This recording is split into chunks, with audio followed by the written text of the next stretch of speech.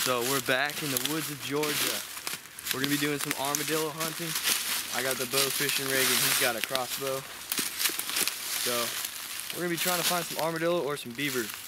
Hopefully get something to eat tonight. So armadillo and possum are probably the main animals you're gonna be able to capture in Georgia if you don't have weapons, because they're like one of the slowest medium-sized animals. So these are the most realistic animals that you're probably gonna be able to eat out in the wild. All right, we just heard an armadillo up here. He's right there, he's right there.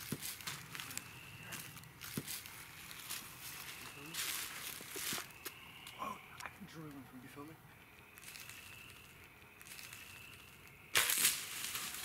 Right over him. Go get him.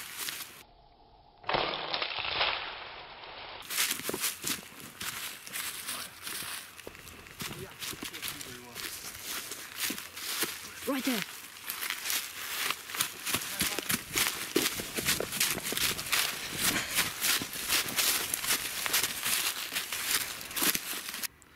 Sadly, he just got away, but there's plenty more out there.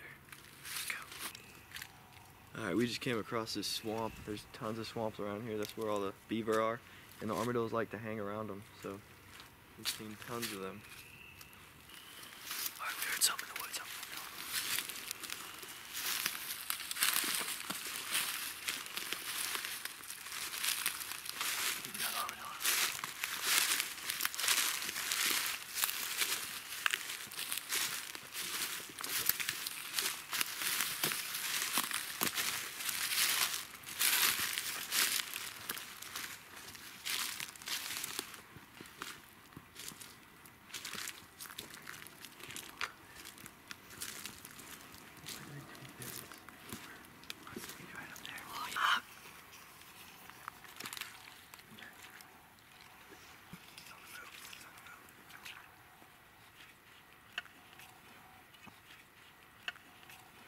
I'm gonna get him this time.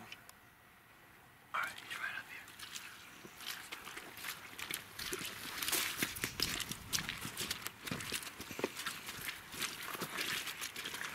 Hi.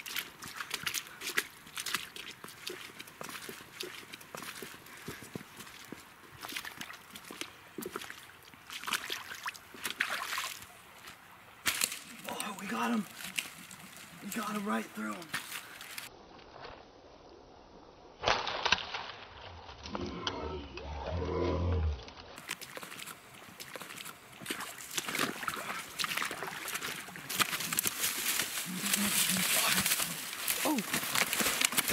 Holy crap. He's gotta blew out of his misery.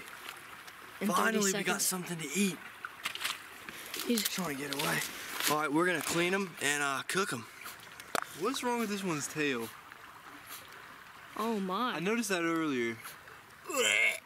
He smells horrible, but this is the things you gotta do to survive. The smell? It's kind of like a wet dog and a rotting animal. Wait, and a fart. And a fart. And a fart, like a bad one. Tail. How much on the bed he takes off when you let your foot up? So armadillos, 10 to 20% of them have leprosy. So you want to handle these with care. I have gloves I'm going to be wearing when I'm going to skin them, and then I'm just going to throw them whole over the fire so that any of the leprosy dies. Now most people are immune to leprosy, but some people are not. Really not find out. Yeah, the armadillos have leprosy compared to other animals because their body temperature is really low, and the leprosy bacteria thrives in that really well. So the human body is hotter, so it's a little harder for it to thrive. All right, let's go. Definitely don't touch them. We're just gonna drag them back to camp. Excuse me.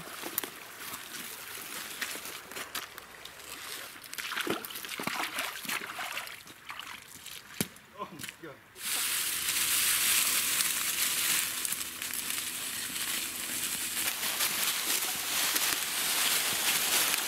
Time to get gloves so that we don't get leprosy.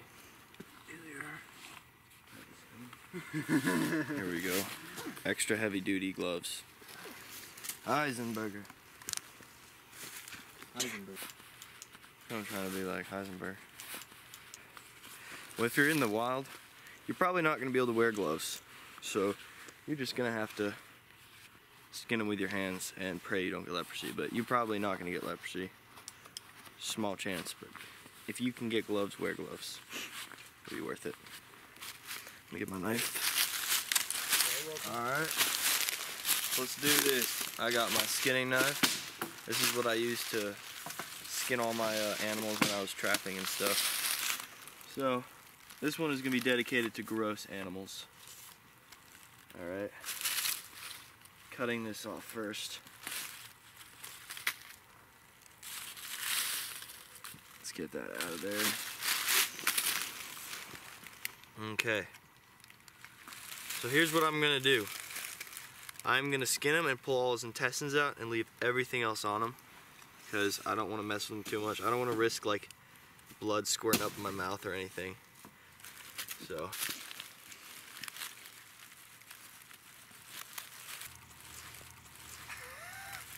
Alright, there we go. Oh, there's some nice red meat.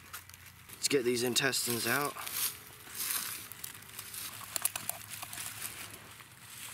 Looks like a scene from Walking Dead. Yeah, that is exactly what it is. Alright, so we got all the intestines out. Now, if I throw it and cook it like this, nothing can harm the meat. So, he's good to go in the fire. So we're just going to throw him on whole because no point in scaling him and everything. I wouldn't be messing with it. Let's go. Let's combine with my fire with that. No, let's make the fire a little bigger.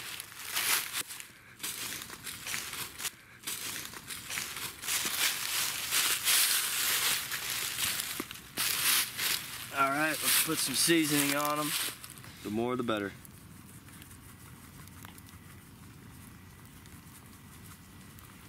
Alright. So we're going to put them right on here. Just like this. Oh, look at that. And we are just going to wait until he's going to be all black on the outside. And then we're just going to take him out and eat the inside of. I'm going to leave this on there for a long time. So, I'm going to be taking these gloves off. There we go. Clean. Perfect. No leprosy.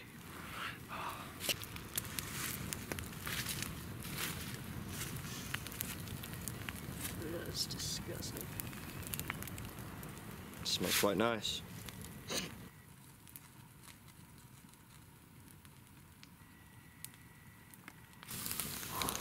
Alright, I'm getting ready to flip them.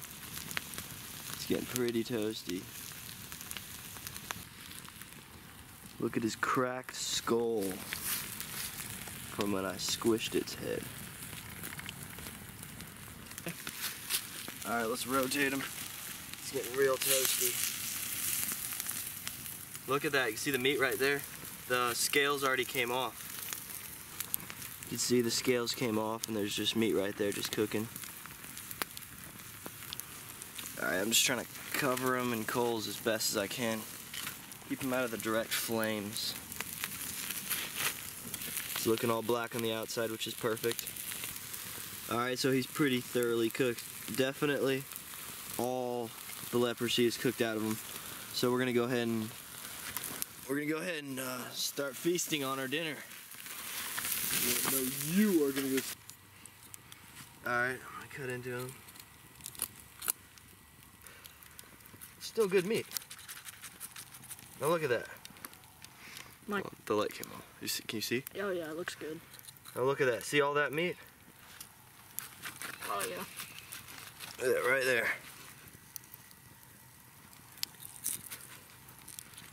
Look at that. Well cooked. Pretty decent meat. It's really hot. Alright. Smells pretty decent. It's 2017.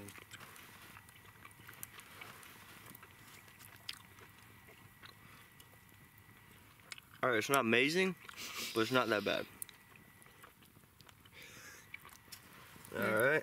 Mad respect though, this man will eat it. Let's get some more of that meat off of there. There's the one right there. So look, like there's a decent bit of meat in there, and And I actually cooked it pretty well. It didn't kill all the nutrients down in here. So here's his leg.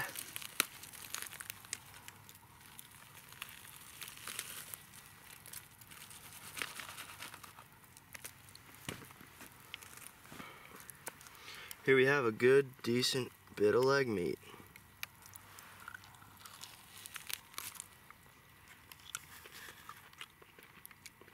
It's not too bad.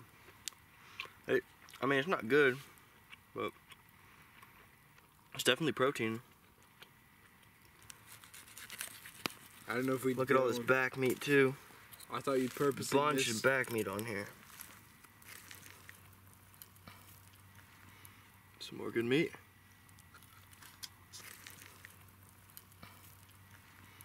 For real.